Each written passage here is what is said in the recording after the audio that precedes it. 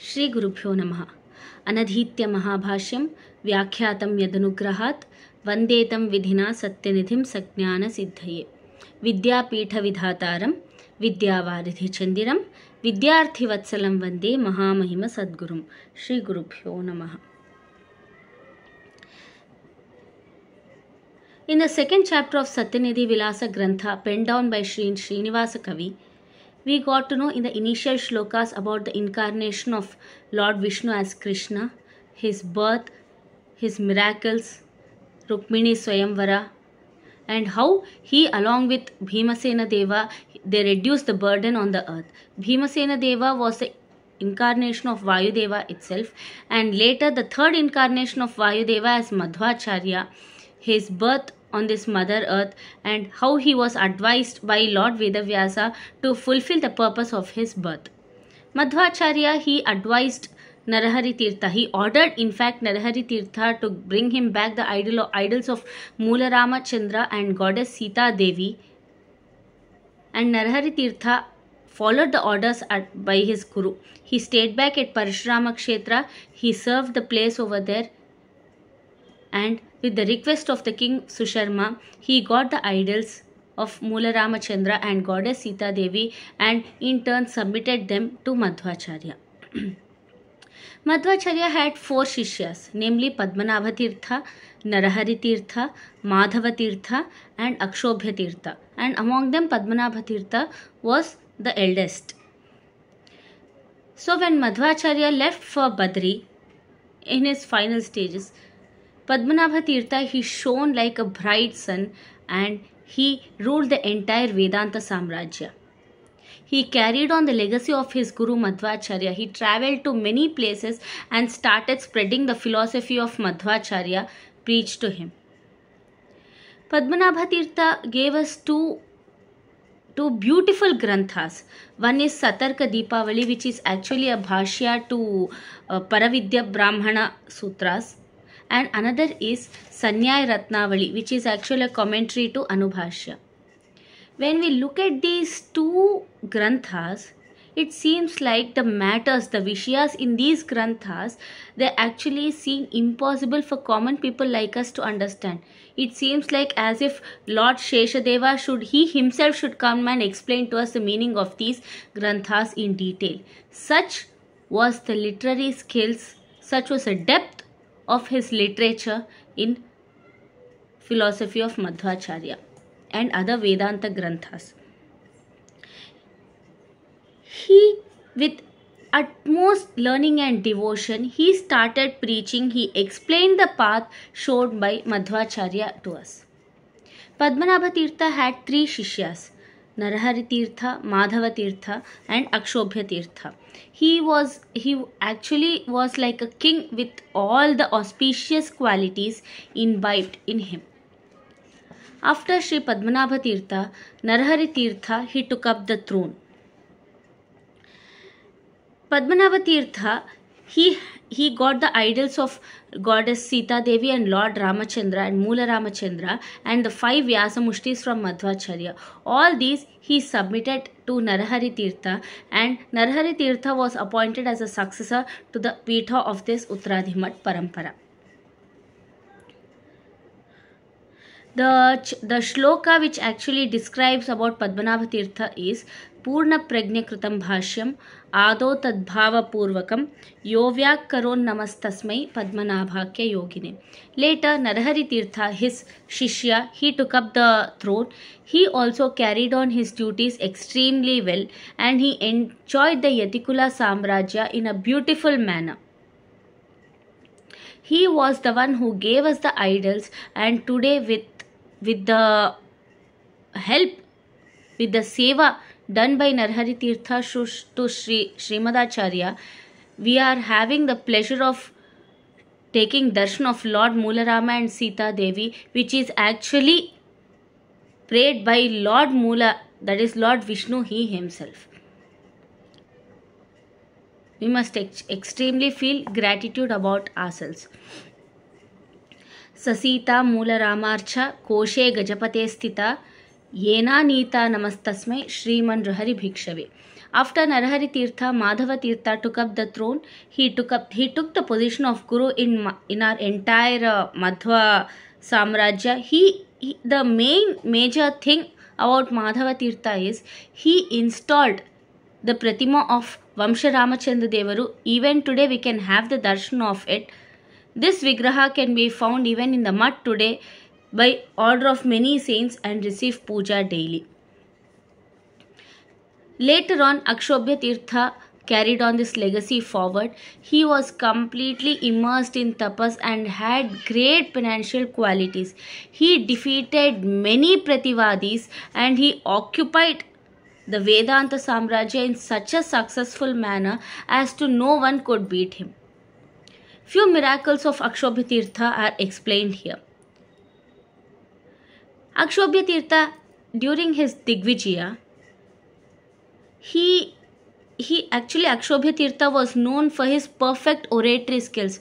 The way he gave the discourses, people from all the directions, they left their works behind and they came to hear the discourses given by Akshobhya Tirtha.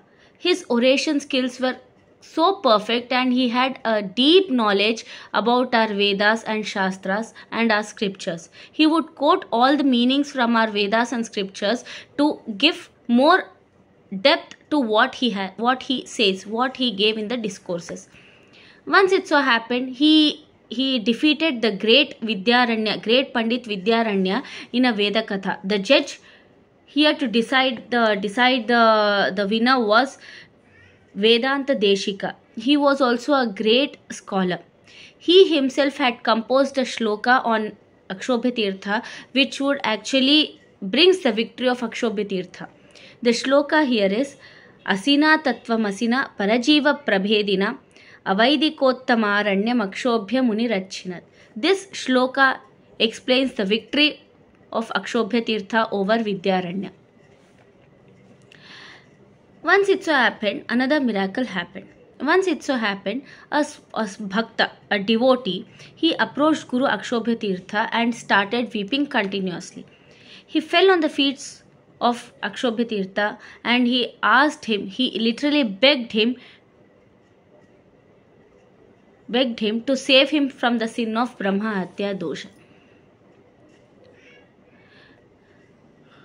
Guru Akshobhya Tirtha, he simply sprinkled Shankhodaka on him and said that all his sins are vanished. Few people over there doubted the power of Akshobhya Tirtha. So what Akshobhya Tirtha did, in order to clear the doubts of the minds of the people, he asked them to bring a simple plain cloth and impose more and more dirt on it. Literally the cloth turned completely black. He asked the devotees to bring the holy water from all the rivers throughout the country. He sprinkled the holy waters on it, but nothing happened to the cloth. The cloth remained the same dirtily. But when Akshobhya Tirtha, he sprinkled the holy water from the Shankhodaka, the cloth immediately turned pure and at once all the dirt vanished. All the devotees admired and submitted their regrets and their respects to great Sri Swamiji and power of his tapas. And one more major contribution of Akshobhya Tirtha to our mutt is he installed the Prasanna Venkata, idol of Prasanna Venkata Devaru in our Mula Samsthana Puja, which we can even have darshan today. After Akshobhya Tirtha, we all know the main hero arrives and he is Jayatirtha Swamiji. He received the Vedanta Samrajya in such a way and all the Sadagama Shastras again and again and reached the topmost position. Jayatirtha Swamiji was very much well versed in all the Shastras, and today one becomes a Pandit only if he reads the Grantha written by Jayatirtha Swamiji. He gave us the major contribution, that is Sri Nyaya Sudha, which is actually a commentary to Anuvyakhyana. The saying goes, Sudhava Pataniya Vasudhava Palaniya. It means that either you read Sudha or you rule the entire world, which means that reading Sudha is actually literally equal to conquering the entire world. Such is the depth of knowledge, depth one can attain in our Vedanta studies if he reads Sudha Grantha. Not only Sudha, he composed many other commentaries and many other granthas, but the epitome of this knowledge we get only by reading Sudha. See what happens when Jaitirtha Swamiji was shining with all brightness, with all prakasha, there was total absence of all the other Pandits under the Vedanta Samrajya. See, when the sun shines, due to its brightness, all the other stars, they lose their capacity to shine, which means it doesn't mean that they are invisible. They actually are present there, but you can't see their brightness. The same way, when Jaitirtha Swamiji was ruling the Vedanta Samrajya, there were other Pandits of high order, but they couldn't shine because Jaitirtha Swamiji had no comparison nor any gradation to him. Such was the place he conquered during his rule in our Vedanta Samrajya. After Jaitirtha Swamiji, his disciple Vidyadhiraja Tirtha took the position of Guru after Sri Jaitirtha Swamiji. The name itself explains that actually Goddess Saraswati Devi was on the tip of his tongue. He had the sweetness and attraction of his speech is remarkable. His scholarship in Shastras, it bewildered many Pandits of very high orders during his reign. Such Vidyadhiraja Tirtha, he also did commentaries on the works done by Sri Jaitirtha Swamiji. Madhyadadvaityandakara pradhyotanamaharnisham Vidyadhirajam sugurum dhyayami karunakaram. This is the Charma Shloka of Vidyadhiraja Tirtha Swamiji. After Vidyadhiraja Tirtha, Kavindra Tirtha became the Shishya of Vidyadhiraja Tirtha. This Kavindra Tirtha is actually another Rupa of Vidyadhiraja Tirtha. Such was the knowledge and literary skills and oratory skills present in Kavindra Tirtha Swamiji. Everyone would actually believe that time. Whoever affectionately admits and receives Kavindra Tirtha, that devotee would actually become a great Jnana Jyoti in abundance. Such was the blessings done by Kavindra Tirtha to his devotees. See, wherever the sun goes, the area would start becoming bright. The same way, wherever Kavindra Tirtha went, all the people over there started becoming Jnana Jyoti, started getting abundance of knowledge from him. This way, he preached our philosophy to one and everyone possible. For Kavindra Tirtha, Vagisha Tirtha became the Shishya. Kavindra Tirtha, he had very admirable qualities. Vagisha Tirtha, he shone in this world with his reputation, with his repertory skills, and he was very much popular in his arts, and he was known like a Chandra. By his Vidya, he was like Chandra. Shishya of Sri Vagisha Tirtha Swamiji was Ramachandra Yati. He was like moonlight and he had pure reputation over him. Vidyanidhi Tirtha Swamiji was the disciple of Ramachandra Tirtha, and with Vidyanidhi, the name itself again, he had the knowledge as his treasure.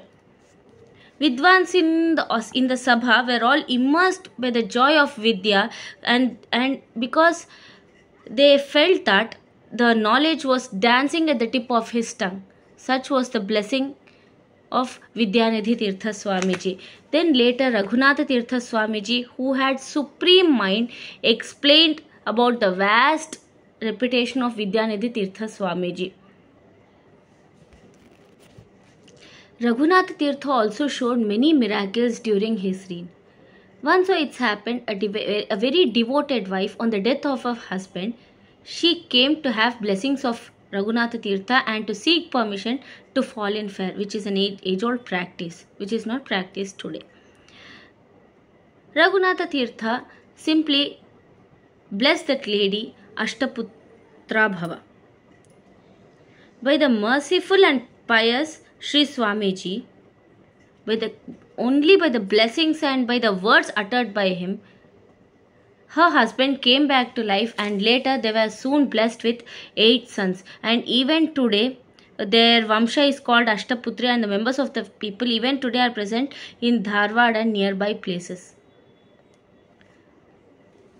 Once Raghunatha Tirtha, he was travelling towards the north, and while he was passing through the rivers of Ganga and Yamuna, the Abhimani Devatas, the associated gods of the river Ganga and Yamuna, they themselves came and they sought blessings from Raghunatha Tirtha and in fact blessed him again. Another time, Raghunatha Tirtha started for Yatra. At that time, one of the Vyasa Mushti disappeared. Raghunatha Tirtha Swamiji did severe penance and he remained fasting without any food. God himself, that Vyasashila in the roop of Kurma, he appeared to them. Everyone were very much stunned with the power and tapas shakti, the penance of Sri Raghunatha Tirtha Swamiji. Raghunatha Tirtha, he had the wealth of Aparoksha Jnana and the vast credit of the Tapas Shakti in him. Such was the vigorous qualities shown by him. After Sri Raghunatha Tirtha Swamiji, Raghuvarya Tirtha occupied the seat of this Vedanta Samrajya. He had a large reputation, and by that automatically he got this superior position in this Uttaradimat Parampara. Once it so happened, Raghuvarya Tirtha along with all his disciples, they had to cross the river Bhimarati. The disciples were holding the sacred puja box containing Sri Moolarama and other deities, and they stepped in the river. Bhimarati then said that river gave way safely. The river itself, it actually paved the way to Swamiji and all their disciples. When the army, who are the guardians over there, when they tried to catch Swamiji, immediately the river flooded and they couldn't cross the river. From this, Raghuvarya Tirtha, he got the name Kalyuga Vasudeva. Such was the power and the tapas shakti in him.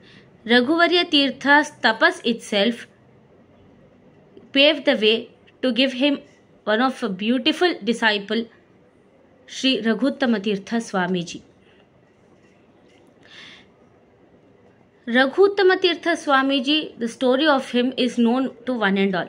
Raghuttama Tirtha Swamiji, at a very young age, at a very tiny age of 8 years, he was ordained into sannyas ashrama. His birth itself was a miracle, and from the birth itself he started drinking the milk which was done Abhisheka to Kurma Shaligrama. Then where would the power go? Raghuttama Tirtha Swamiji, for the knowledge of Raghuttama Tirtha Swamiji, who was a great tree, there is no comparison at all.